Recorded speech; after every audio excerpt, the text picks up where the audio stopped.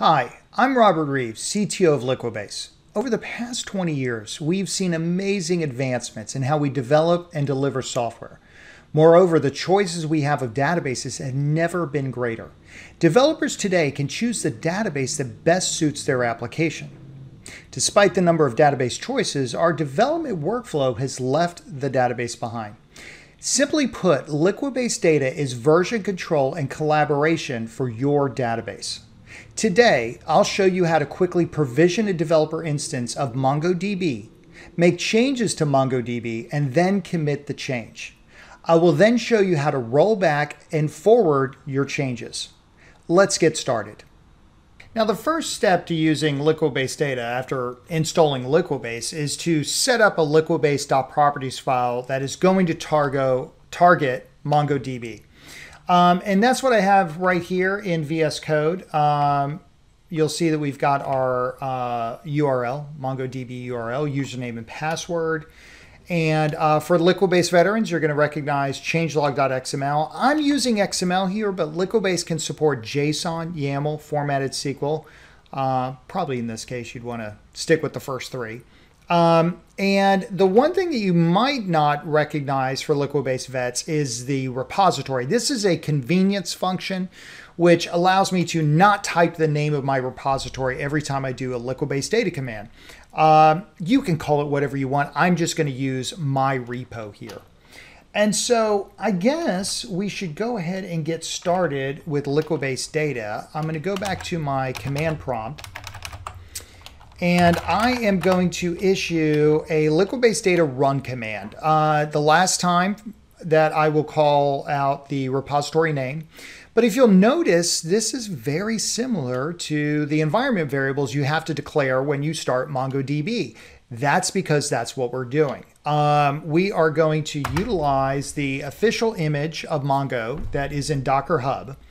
And two things are happening here. One is I'm starting MongoDB in a Docker container. Great.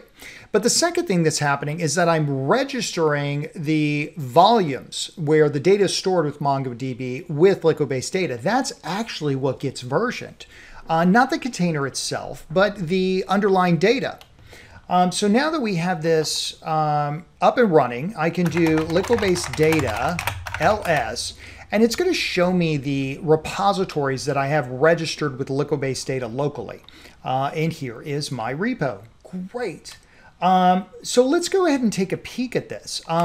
If I go back over here to Compass, I can go ahead and connect to this MongoDB instance that I just started. And you'll notice that it just has the base information here. I have not put anything into this container to be versioned. So this might be a good time for me to do my first commit. So let's go ahead and copy this command from over here, go back to the command prompt, and I will do Liquibase data commit in my message, first commit. Let's go ahead and hit enter. And this is going to start the process and, well, complete it of creating my first commit. If I do Liquibase data log, it will then show me the number of commits that are for this repository. There should be only one. There it is. So I guess I should probably change this database. I should probably do something to it. Let's put some data into it. Now, the best tool that I know of making changes to a database is Liquibase. And so I'm going to use Liquibase update against this MongoDB instance. Using this changelog, and this is a sample changelog that we have. If you certainly go to GitHub Liquibase, you'll see this example there in a repository. But this is just creating, looks like we're creating a collection here, whole bunch of stuff, a bunch of different things that we can change on MongoDB with Liquibase. So now that I have this changelog, I'm just going to go ahead and run Liquibase update.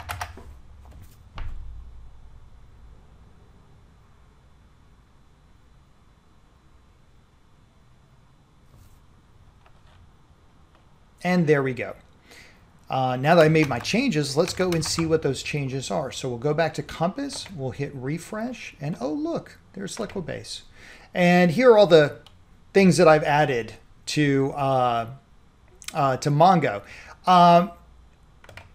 If we look at this file, for folks that are familiar with Liquibase, you'll know that we create a database changelog table to keep track of changes. Well, Mongo's a little different, and so this is how we're doing it. We're keeping track of every single change, just like we do with relational databases, but here we're doing it for a NoSQL database. And so this is keeping track of all of those changes, and this corresponds with what is in the changelog.xml. So now that we made a change, this might be a good time to then do a commit. And just like before, we'll do Liquibase Data commit, and we'll pass in a message.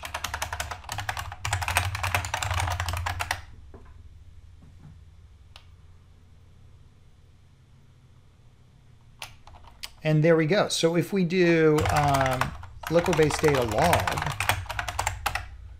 we'll see that we have 2 commits here. Now this is where the fun begins. Now I can roll back those changes. So let's say, oops, I didn't mean to make that last Liquibase update. I zigged where I should have zagged. Well, no problem. What I'm going to do is roll back to this commit here, and we are going to do Liquibase Data checkout. Whoops.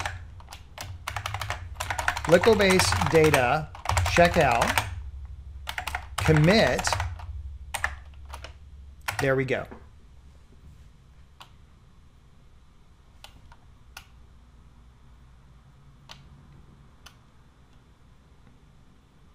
So now if I go back to Compass and I hit refresh, we'll see that Liquibase is gone. It is just like it was for the first commit.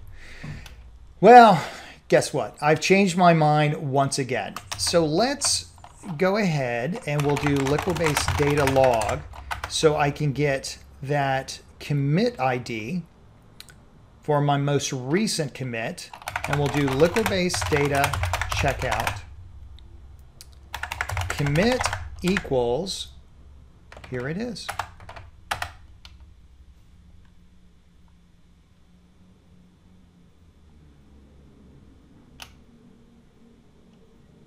And once I go back to Compass, I should see Liquibase once again.